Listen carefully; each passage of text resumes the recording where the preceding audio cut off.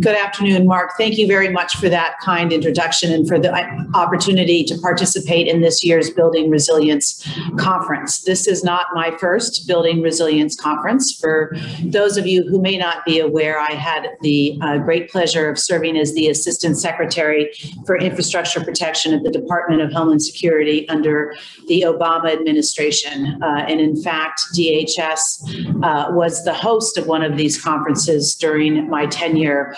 And I was trying to remember, Mark, if it was the conference where I think there was a tornado warning in the middle of the event, and we contemplated hiding underneath the tables that were in the room. But I need to go back down memory lane a little bit for that one. So it's great to be here. I have had an opportunity to participate in a number of these conferences, and I can't tell you how important they are. So thank you for continuing to convene. Clearly, a lot has happened since I left office in 2017, and there are plenty of challenges, both old and new, that we face and need to address. And frankly, that's why I'm so honored and privileged to be back in government, serving on the tremendous team here at the White House. And this is a team under President Biden's leadership and direction that is laser focused on addressing some of the most significant challenges we face as a nation, including tackling the growing threats from foreign adversaries, climate change, protecting and strengthening our critical infrastructure in vital supply chains, and bolstering relationships with our allies around the world to restore trust in the democratic institutions.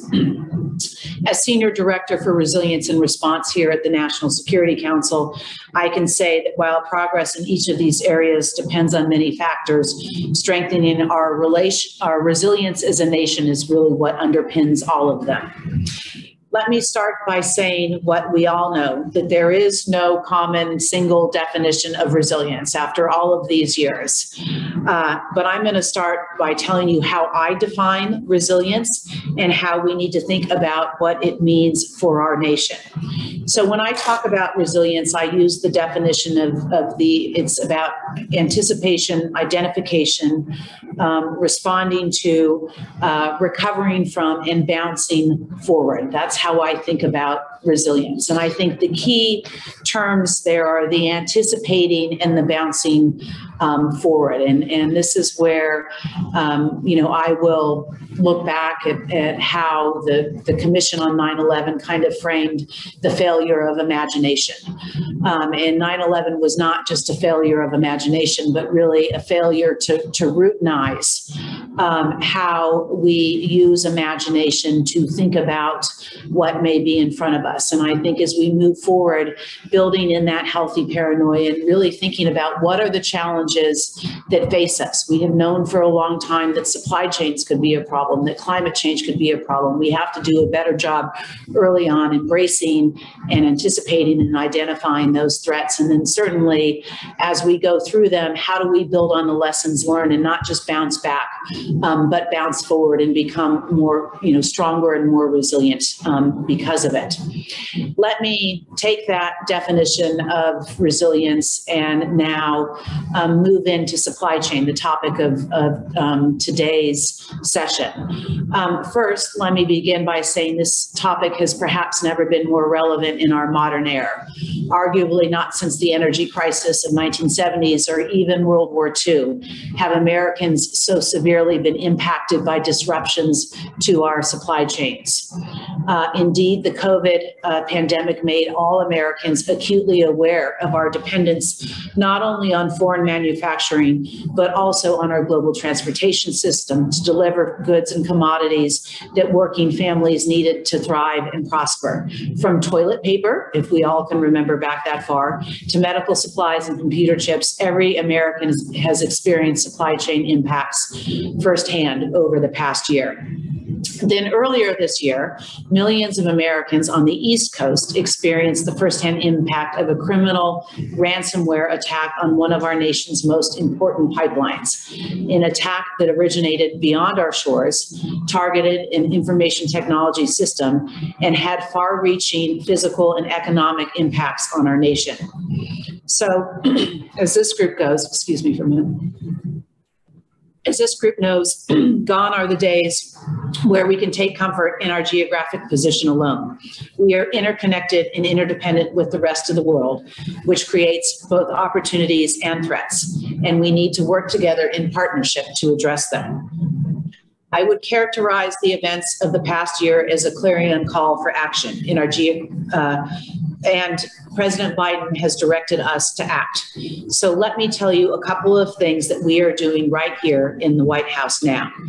As many of you are aware, the president signed an executive order 14017, in February, directing a whole of government approach to assessing the vulnerabilities to our critical supply chains, and with a call to action to strengthen their resilience. Stemming from that effort, the administration has taken steps to address supply chain vulnerabilities, from expanding the manufacture of vaccines and other essential medical supplies to combat the COVID-19 pandemic, to investments in rare earth mining and processing to improve our nation's cyber security. Building on these efforts, the administration released in June findings from a comprehensive 100-day supply chain assessment of 4 critical products: semiconductors, large capacity batteries, critical minerals and materials, and pharmaceuticals. These reports document a wide range of risk and vulnerabilities to our supply chains for critical products. Pursuant to the executive order, relevant departments and agencies across the government are now developing comprehensive strategies to address these risks and, more broadly, to revitalize our industrial base. In line with the overarching theme of the conference, building resilience through public-private partnerships, the president will be convening a global forum on supply chain resilience later this year. Our nation's resilience is a shared responsibility, and by working together, our nation will continue to prosper amid a complex and dynamic risk landscape. Together with you, our partners, we will take a whole-of-nation approach, from supply chain resilience to preparedness and response, to address the most pressing challenges our nation faces today. And with that, I'd like to now turn to moderating the next panel, The Next Decade and Beyond. We have a great lineup of speakers from across a diverse sector of industries and governments. I've asked each of them today to discuss how they're building resilience within their respective organizations, missions, and functions. So with that, and I do want to just acknowledge here that we are a little bit constrained by time, and I've asked each of our panel participants to try and keep their opening remarks to 3 to 4 minutes. And if we have time, we can engage in further question and answer. But I'm going to turn to Jason Jackson, who is the Vice President of Customer Experience at Infinite Blue. Jason is a highly respected executive thought leader in security, safety, and crisis management and Infinite Blue helps organizations develop resilience planning and strategies. And so, Jason, my question to you is both, what is your definition of resilience, but what makes the difference between a resilient organization and a less resilient organization? Great. Thank you, Caitlin and Mark and the Chamber for having me here today. Honestly, I go back to your definition of resilience because I think that the words that you use, bounce forward, are absolutely fantastic. I mean, simply put, resilience is simply the capability of an organization or system to be able to adapt, withstand, respond, recover from a difficulty or complexity, crisis, or disruption. But that bounce forward aspect is absolutely critical in today's day and age. The word in there that I love to use is adapt, because I think that that's, especially coming off of COVID and dealing with this for the last year plus, our ability to adapt as an organization, as communities, as a nation, as a global partner has become more important than ever before. The 360 degrees around that, of course, planning and preparedness and mitigation, identification, response, recovery, all go into that. But this is not yesterday's planning activity. Resilience is active, and it's an active engagement, and it requires organizations to be active in planning for their own resilience. And the days of having a plan on a shelf and it gathering dust are, well, one, were never acceptable, but today, most definitely, as we look forward at the next decade, are most definitely not acceptable. But as I look at organizations and who's resilient and who's not resilient, there's just a few things that I look at. And I'll go back to what I just said. Number one is, are they active in their own resilience? And that means, are they applying thought leadership? Have they applied this to the culture of their company? Have they invested in people and process and technology to help understand, organize, and also simplify how their company or their organization or their agency does resilience? I think the second thing in there, a little more common, is really having that comprehensive understanding of their organization, their critical functions, and what it's actually required to run that. And you hit on supply chain earlier, because this means understanding the upstream and the downstream of their interconnectedness and how they work, their dependencies, their partnerships, and everything that makes them run as a whole in the ecosystem.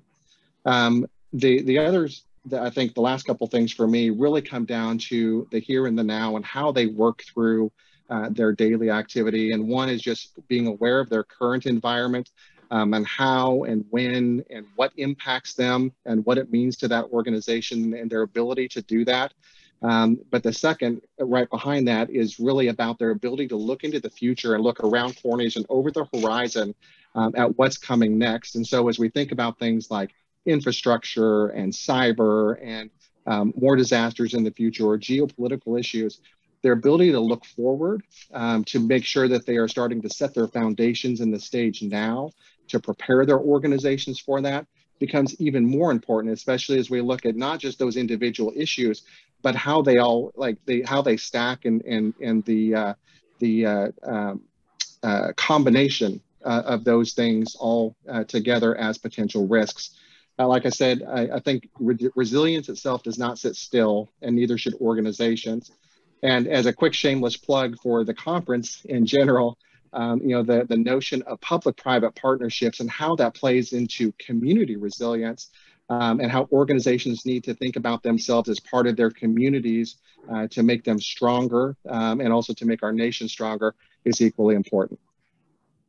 Thank you very much, Jason. And I like the concept of active, and I also appreciate the needing to prepare for the future and look over the horizon. We can't predict the future, but we can certainly imagine what some of the possible outcomes are and ensure that we're best positioned to do that. So thank you very much for your comments. I'd now like to move to Scott Gibson, who is the head of strategy and planning for global security at Uber. In this role, Scott oversees the development and execution of the global security strategic plan and manages the team's operating rhythm. And as we talked a little bit about yesterday, Scott, Uber really is this the intersection of human capital and technology.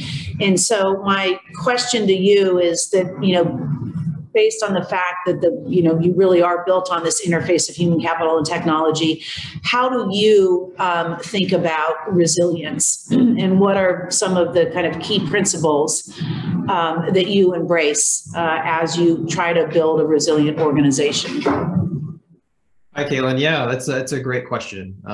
It's one we think about a lot at Uber, and how it presents both opportunities, but also when you look at that intersection of IT and physical, the barriers it can create too, and how we need to think about overcoming those. In many ways, I personally see the core of the Uber platform as a means of building resilience in communities. At very basic levels, it can provide transportation to those who may not otherwise have access to it, or delivery services, or alternative means of income if you're considering economic resilience. And in a disaster situation, those capabilities across mobility, delivery, freight logistics, especially of late, enable us to move people to safety or get them essential supplies and services before a disaster, and also set them up more quickly for recovery. In the past few years, that's come to fruition in the form of rides to shelters during wildfires, moving PPE on our platform during COVID, and more recently partnering with the White House on getting people to vaccination sites. So we've been playing this role more and more But to your question, to your point, there are some inherent barriers that come with that. And it's not just thinking about the resilience of our company, but the platform itself.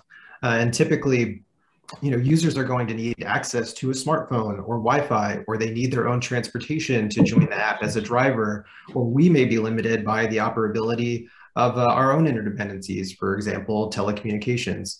So we've spent a lot of time thinking about how do we overcome these barriers through alternative means of accessing Uber, whether that's how you request a ride or get on the platform as a driver, or even how we can help ensure the individual preparedness of our drivers so that they are able to join the platform and support disaster response and recovery safely. It's kind of a critical component of the Uber kind of ecosystem. If you want to put it in the terms of supply chain, people are a critical component of that.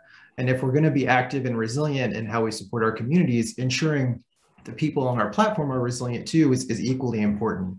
I'll quickly, on that note, also give a shout out to Rob Glenn and his team at FEMA, because we've spoken a lot about how to address some of these challenges and leverage each other's expertise and skills.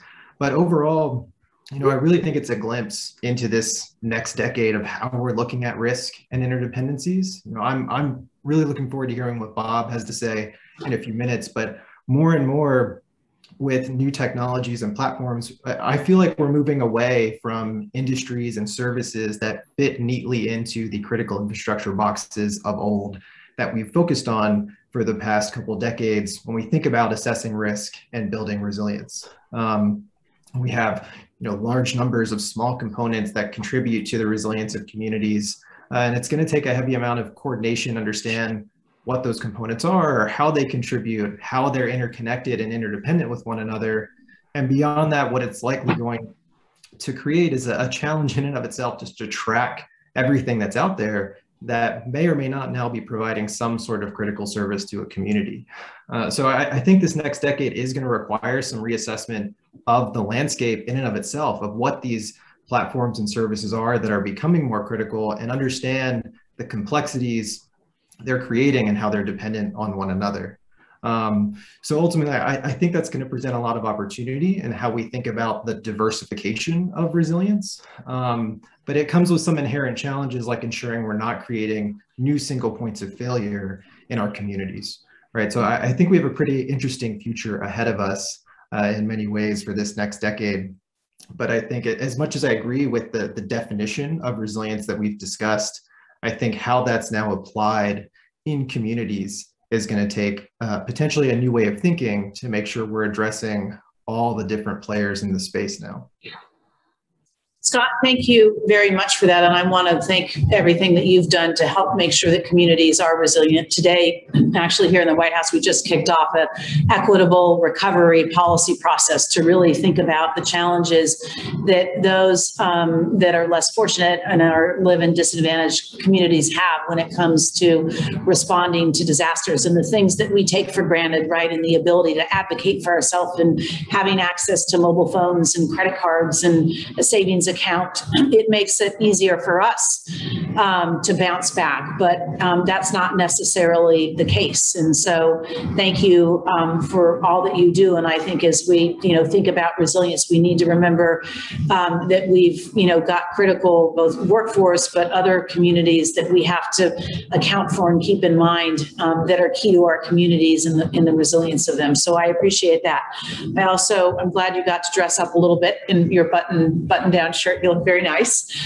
And I did throw a little bit of an audible, so I thank you for being resilient. I was supposed to go to Zach next, but I actually think your remarks set up Zach rather well. Zach is the CEO at the St. Bernard Project, or SBP, a national organization that is focused on disaster resilience and recovery.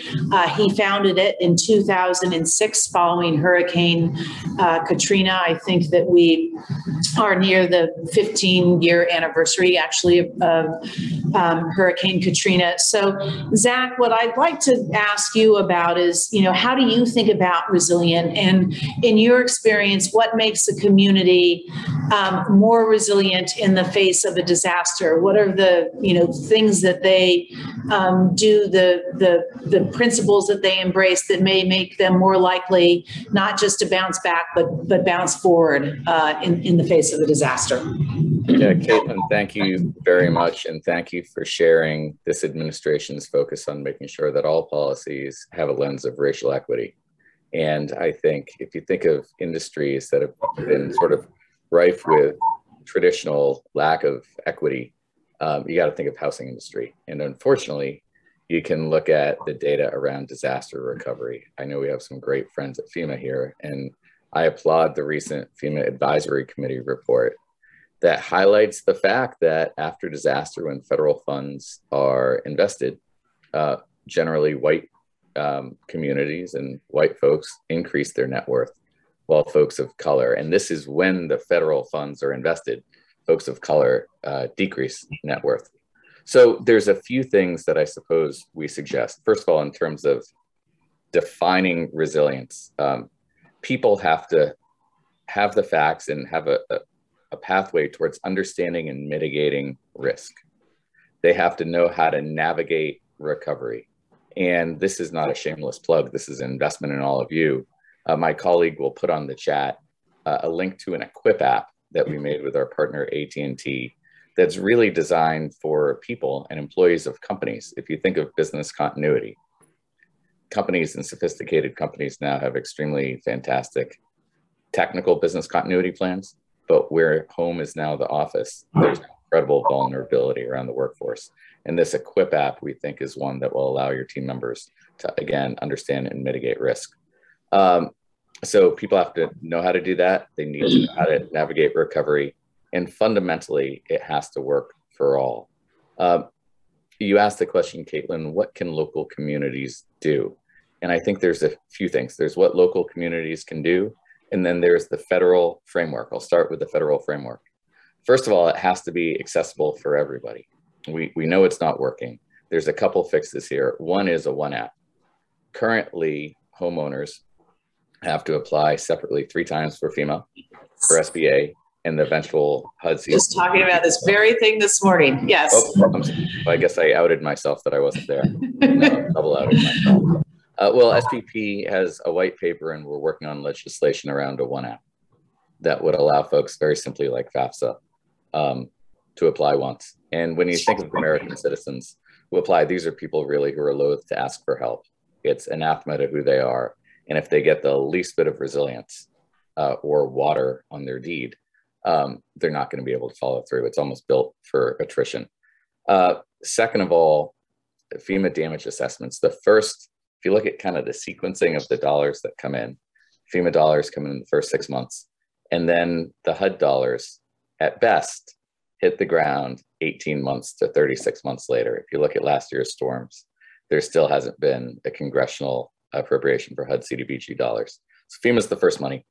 And right now, FEMA does their best to send people to houses, or created a new phone way of working with people to understand the damage. But it's not working for everybody. It's never worked. It's expensive. The right answer is for FEMA, we believe, to use the same technology that insurance companies are using. We're hoping to pilot that in Louisiana. There's digital imagery, there's AI or machine learning, and it can quicker, faster, and as we all know, predictably give people what they need.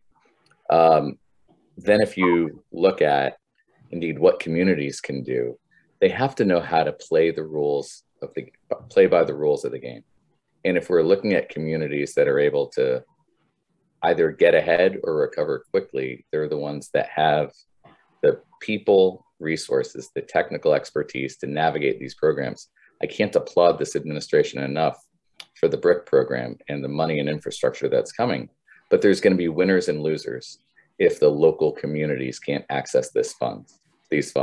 SPP has a Recovery Fellows program where we place public administrators into at-risk rural and underserved communities, and with the goal of accessing those dollars. And we train recovery leaders as well to access the dollars and spend them in a way that elevates outcomes to the same level of compliance. So I hope that answers your question. Thanks so much for the way you invest your career and the values you have. Thank you very much, Zach. And we will be following up with you on what you've learned and on the One app. And so just look out for an email from me. I'm excited to pull you into what we're doing on equitable recovery. So thank you. Terrific. Thank you. All right. So just for Christopher and Bob, the Chamber has been kind enough to let us go a little bit over time. But if you, can try and keep your responses for 3 to 4 minutes, and then we'll check back and see if we have time for any other questions. Christopher, let me go to you. You are the Enterprise Risk and Sustainability Director at Lockheed Martin. Your unit specializes in logistic information systems, automated test equipment, and aircraft ground support equipment. I want to talk a little bit about supply chain resilience with you. And you are the defense industrial base. Lockheed Martin is heavily dependent on both the kind of critical minerals and materials that we've been talking about, as well as, key parts from overseas, some countries that, we consider to be our greatest strategic threats. How do you think about supply chain resilience, and how have you changed your thinking, post-COVID and some of the other developments that have happened related to supply chain risk? Yeah, thanks for the question. The defense industrial base has to be resilient to both natural and adversarial risks. So when COVID-19 pandemic started in 2020, we were ready to support our suppliers, especially small and vulnerable businesses, with accelerated payments to maintain their cash flow. The U.S. Department of Defense showed prescient leadership by increasing progress payments on government contracts, and we ensured that benefit flowed to our suppliers. In many cases, suppliers' commercial business dries up in those critical times. So aerospace and defense business is critical to maintaining them. Keeping current suppliers operating through difficult times is really one way to maintain resilience. Another specific supply chain resilience action is to detect and prevent counterfeit parts, no matter where they originate. We included a counterfeit parts related goal in a recent sustainability management plan. Having trusted assurance of part provenance can be a corporate sustainability issue in our industry. For instance, we've worked with the Air Force on microsurety for trusted microelectronics. I recommend companies explore if this is a material sustainability issue for them as well. Now, relating to your specific question on the critical minerals and materials, it's important that the entire supply chain is secure, including processing, refining, transportation, not just extraction. As a supplementary source to meet the demand to power the green economy, seabed minerals can actually offer a greater collection and processing location alternative for geographical resiliency. Finally, I also have to mention multi-tier supply chain cybersecurity, because it's not just the physical supply chain that must be resilient. Critical software supply chain components can be just as susceptible to disruption. So strong information security among all participants increases supply chain resilience and will be more important over the next decade. Christopher, thank you very much for that. I'm now going to turn to our final panelist, Bob Pulaski, a longtime friend and colleague who leads the Department of Homeland Security National Risk Management Center, which facilitates cross-sector risk management approaches to cyber and physical threats to critical infrastructure. Bob, always nice to be on a panel with you. Can you talk a little bit about how the NRMC thinks about analyzes supply chain risk and how you prioritize where we need to focus our efforts? Sure, Caitlin, it's great to be with you, and it's great to be with this guest panel and the Chamber again. I'll take it up even a level broader and talk a little more than just supply chain resilience. I talk risk. We've set our risk basis around 5 strategic risk areas. Supply chain is one of those. Another is cybersecurity, particularly with a focus on industrial control systems. She saw as you know, Caitlin, the president announced a new industrial control systems critical infrastructure policy this morning, which we were excited to see and look forward to working on. But in addition to that, the pandemic, COVID, climate change, and climate change associated impacts and then mis, dis, and malinformation. And so that's the risk basis by which we are trying to be resilient against. We want to be resilient against everything, as you know, but let's start with a range of risks to think about that. And then to your question, how do we think analytically of what it means to be resilient? It is around the idea that we have these things called national critical functions that our infrastructure produces. We've identified 55 national critical functions. They're available on our website. Things like generating electricity and maintaining supply chains and having the ability to transport goods and materials via cargo, via shipping, and maintaining the financial system, supply of water. Those are the critical functions that need to be resilient. I laid out some of the risk scenarios, and we want to understand technically what would make a critical function resilient, and actually understand how the function is produced, how the function contributes to economic security, national security, economic competitiveness, and community well-being. And we're doing the technical work to understand the function. And a lot of what we're trying to do functionally is to recognize that there are going to be vulnerabilities in all of these systems, the kind of hazards and scenarios we care about. There's going to be a way that something's going to go wrong, but the whole system doesn't have to collapse. It doesn't have to fail. It doesn't have to fail fast. Going back to the earlier conversation, it can absorb vulnerabilities. It can absorb adversaries or weather, taking down parts of the function because the function is resilient enough to survive. And so I think a lot of the technical work about resiliency is understanding that vulnerabilities don't have to lead to system-wide collapse, whether those are vulnerabilities in terms of technologies, software, or hardware. We do a lot of our work in system control systems around that, or whether those are vulnerabilities in terms of the availability of supplies, the availability of the workforce, the kind of challenges we had and we still have during the pandemic and related to the pandemic and those sorts of things. If the function can withstand the shock scenario, then we're stronger as a country. And when the function can't, that's when we should invest in resilience. And that's how I think about the technical work. I can't end a resilience answer without saying the technical work's only part of the answer here. A lot of it is through conferences like this, through public-private partnerships, through interagency collaboration, through working with the non-governmental organizations. Build trust, work through these things on blue sky days, have the relationships so that on black sky days, we're not going to get the technical parts exactly right. We're not going to understand the engineering. We don't know exactly how the scenario is going to play out. We'll do the technical work, and then we will react to the technical work through the structures and the public-private partnerships that we put in place to solve problems at the speed of the manifesting for communities. And I think all of us contribute to that from where we sit. And what I love about this conference is that it brings together folks and recognizes that there's no one lead for being resilient. It is a whole of community effort, to use a favorite cliche at this point, but one that I believe firmly in.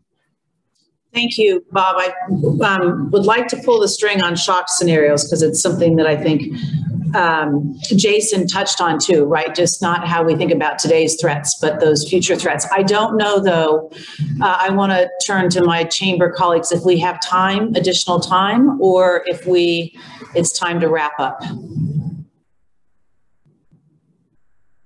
And if I don't hear anything, I'm going to pull the string on this. So how do you think about the shock scenarios, right? So we're not just looking at if a function can absorb the shocks, as you said, from today's or yesterday's threats, right? That we're also planning for the future. So how do we get folks using some foresight, using some future, something I know a little bit about, to make sure we're prepared for tomorrow as well? Yeah, I mean, I think at this point, that's where you stop studying the thing that can go wrong and you start studying how things are evolving, because how things are evolving is what the adversaries aren't going to catch up with that. So how is digitalization evolving? Going back to the Uber question, how are we using technology differently? What new infrastructure is being developed? Where is there infrastructure underinvestment? What are geopolitical trends in terms of alliances? What is community well-being? Those sort of factors will help us understand whether we are ultimately going to see emerging risks, because the emerging risks come from other factors. So don't go chasing after trying to understand the emerging risk, chase after understand how society is evolving, get out of that mindset and then do some stress tests. If it's evolving this way, how is it going to change our operations? How would adversaries perhaps get to us? Really try to understand the things that are, how the things that are critical at any level of the organization are evolving based on those external foresight factors. That's how I approach it. Jason, let me flip it to you, right? How do you get organizations to look up and over the horizon as opposed to, what's immediately at hand? I think again, it goes back to the foundation of understanding their company and where they're going to begin with, and the back to the upstream and downstream of all of their interconnectedness and where they plan to be interconnected, which is why this forward-looking conversation becomes so important. But I agree with Bob. I think that it's not always in looking at the risk factors, because the reality is if we try to look 10 years down the road, we don't know all the things that are going to happen in that time. And so focusing back towards the things that we can control, and what's happening within our own environments, what's happening with our partnerships in our communities, and how our partners are evolving and getting out of assumptions. And this is why this conference is so important in sharing ideas back and forth, but getting out of making sure that or listening to assumptions as opposed to facts of how our friends and partners plan. All right. With that, I believe we have run out of time. I do just want to thank you. Bob used the term august, this very august panel. I so enjoy these conferences. They are always a learning opportunity for me. I think it underscores the enormity of the complexity that we're dealing with, and how big the security and resilience challenge is, and how and why it is so important that this is a public-private partnership, a whole of community effort. This is not something the federal government can solve alone, or the private sector, or the nonprofit sector. We have to do it together, and we do it together by coming together to talk through the hard issues and to surface innovative ideas and approaches and lessons learned. And so I again want to thank the Chamber Foundation, FEMA, DHS, Northcom, all of you. I look forward to being your partners in this effort over the next 4 years for sure. And with that, I will turn it back over to our chamber host, Mark. Thank you very much.